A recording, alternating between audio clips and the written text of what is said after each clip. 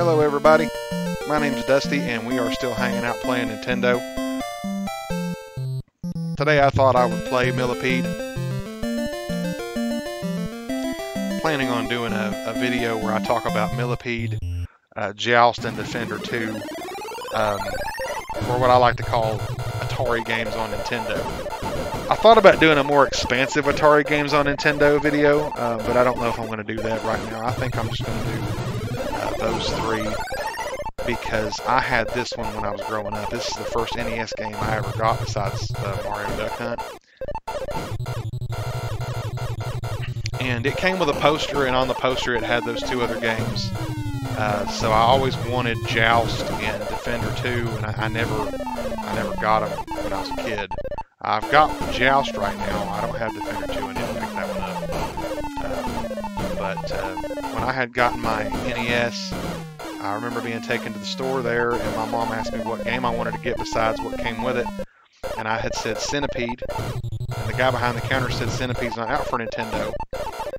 And I can remember thinking, well, I don't really want a Nintendo then. I'd rather have ColecoVision. At the time, ColecoVision is all I had played.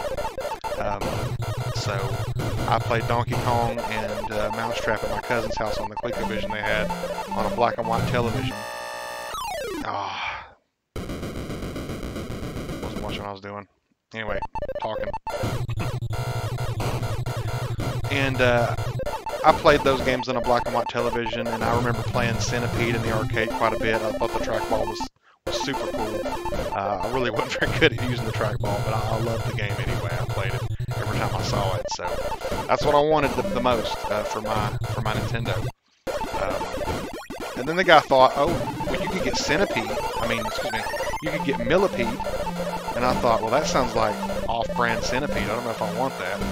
I was kind of a picky kid. I was raised at that point kind of spoiled. I'll admit it. So I was just like, well, everything you're saying just doesn't sound like Centipede, and I want Centipede. But he showed me the box, and the box, I can remember falling in love with the box. I thought it looked so cool. I think one of the things I liked about the arcade game of Centipede is that Centipede looked really mean. And I remember seeing this, and I thought the Millipede looked a little more docile, not near as mean as that sort of space-age Centipede on the arcade machine. But the warrior on the front with the bow and arrow, that I thought was cool, and the giant mushrooms and everything, they made that really cool. So I was like, okay, I can handle that. So that's what I got. Took that home. I can remember playing Mario a little bit. When I was young, I couldn't really get past the first world. I was terrible at Super Mario Bros. When I was a kid at first. It took me a lot of playing to get to where I could... Oh, man. That's terrible. I should not have died there. Anyway. I watched my cousins play, and I got to where I could do the warp zones because I watched what they did. But, I mean, for the most part, I played Millipede because I just was not good at Super Mario Brothers yet. I was still really used to this style of game, arcade style games. So I played this I would play this for really crazy amount of time, considering what it is. I mean, it's just, I can't beat it or anything. Not that I really have much of a concept of beating games at the time. I didn't. To me, when you made Donkey Kong fall on his head on Donkey Kong, that was beating the game. So, yeah, I would just play this. Absolutely. Oh man, it got crazy there. I do not feel bad about that death. That was a good death. But I just really loved games like this where you shot bugs. Oh man, I probably could have avoided that. I was watching spiders.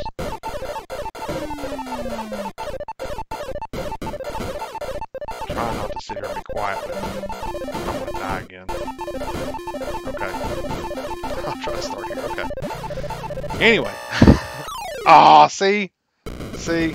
Just when I started to say something, I died again. Now that really was my fault. I should not have died there. That was a really stupid risk, but it worked.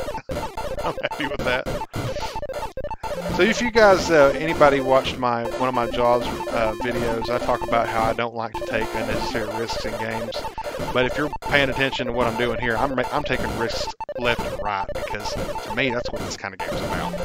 It's all about trying to get as many points as you can and nearly dying doing it. So I do a lot of just Daredevil type play. I haven't played this in a while either. I actually played this a couple of rounds before I started recording it. I was recording it the whole time, but it was just so bad that I just was like, I don't think I'm going to put this on the channel. So I feel a lot more confident now, so I went ahead and started recording it. And I think this will work.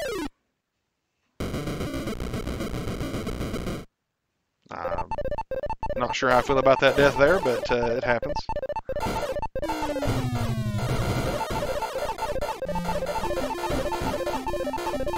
Eventually, I'm going to start trying to stream where I can, do my commentary and my play at the same time instead of uploading one without the commentary and then uploading the one that has the commentary still in it. I started doing that because I know there's certain channels that I'll go to watch and I really don't like listening to the commentaries because the person talking just sounds obnoxious, and I'm sure people out there think I'm obnoxious. But I wanted people to have the option. If you like watching me play, if you think that the way I play feels, oh man,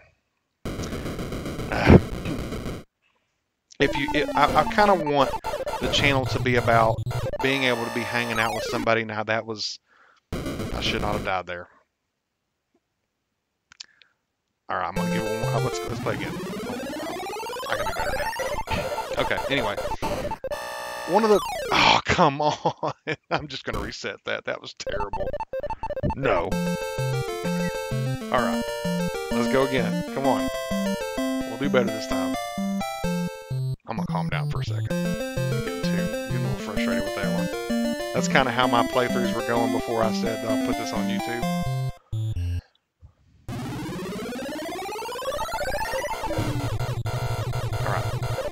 At this rate, I'm kind of wondering if I'm actually going to put this on YouTube. If you're hearing this, I did. Anyway, one of the things about this channel that I want, I really don't want to edit videos like this. I try to play a few rounds before I'll actually, keep the recording that I'm doing and keep the commentary that I'm doing. Oh, come on. I was actually thinking he would stay up there. The spiders kill me a lot. They just always have.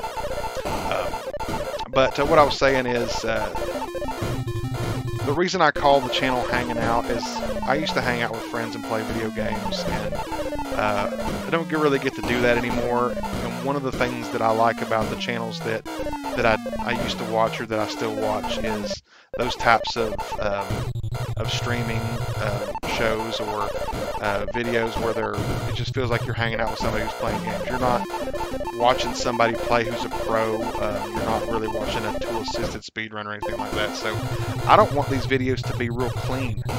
I'm going to kind of leave them dirty. So that middle part where I die, if I do better here, I'll just keep that in like that because it shows what I consider a real gaming experience. Like sometimes you start off and it's so bad, so fast, you're just like, I'm not going to let that bad luck define this playthrough or this round of play, so I'm just going to reset it. So I feel like that's pretty indicative of, like, that's a metaphor for being a gamer, in my opinion. So if I do better, ooh, that was slick. Either that or it was luck. I don't know.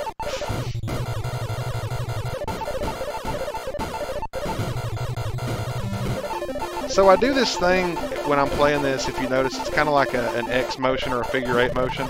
And that's me trying my best to control it like I would if I had the trackball, because I used to do that all the time with the trackball. It was like the only trick I was good at when I would play Centipede, so I try to do that on here. What's that thing over there? Oh, please don't mess up on me. Okay, now it's a mushroom. Alright, weird. Anybody that's watching this that grew up with the NES, anytime you saw something like that, you thought, any minute now my game... Oh, come on. I don't know why I tucked myself down in those mushrooms like that. Anytime you'd see a glitch like that, you would think, my game's about to freeze up. But you played through it. I think James Rolfe did a video once about the glitch room where he showed that you would try to play through the glitches anyway. And I don't know anybody that didn't do that. Like, I know I did that because the NES got to the point where we were all blowing in the cartridges. Ooh, that was close. We were all blowing in the cartridges because it seemed like it made it work better, and we were just making our games dirty and the inside of our NES dirty and making it work more unreliable as time went on. So you could just kind of graze the NES or maybe pull on the cord a little bit too hard, and that would mess your game up. It would stop, and you'd have to take the cartridge out and do the whole Nintendo up, as I heard a friend call it was, to get it to work. So yeah, that glitch. But then I'm like, I'm on an emulator. That glitch should not be. I don't feel bad about that death, by the way. That glitch should not stop our game. So it didn't. At least not yet. It might come back. Who knows?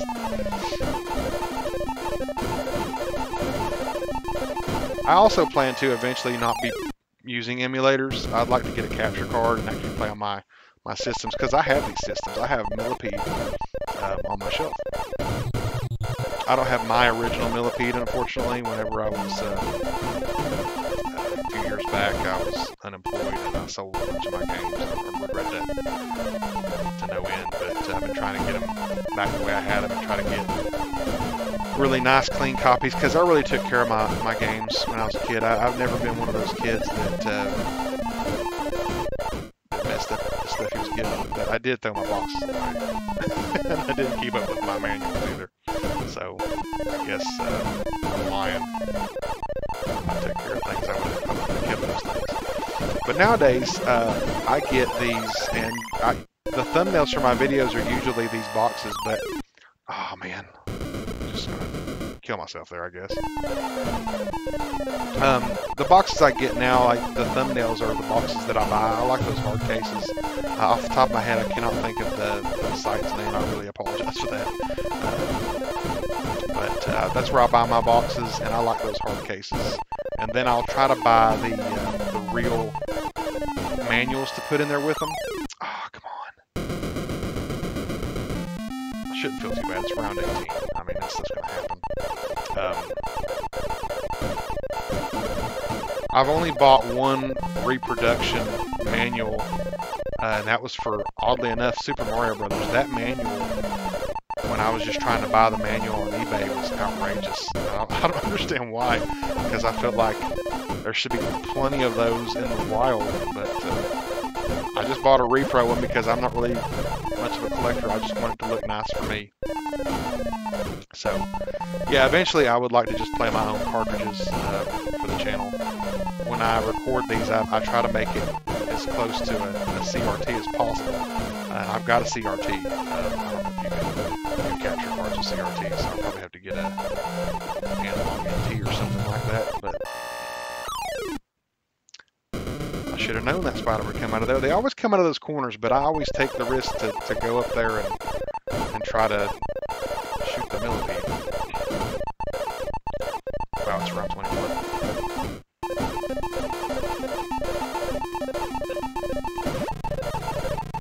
I apologize if I get quiet, but I mean, look at the screen.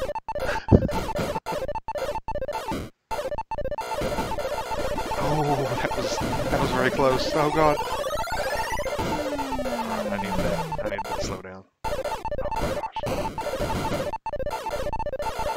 Okay, let's calm for a second.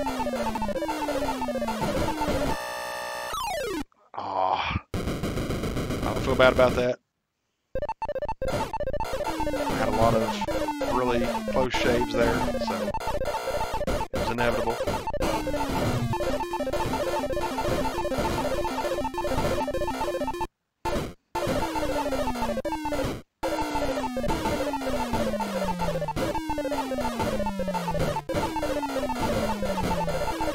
I'm in the zone for a second here. I'm sorry I'm not talking, but I just want to play.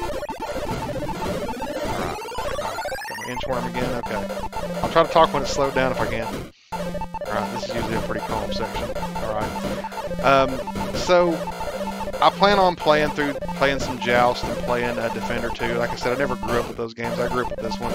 So I wanted to start with this one. And just to get a playthrough on the channel and to...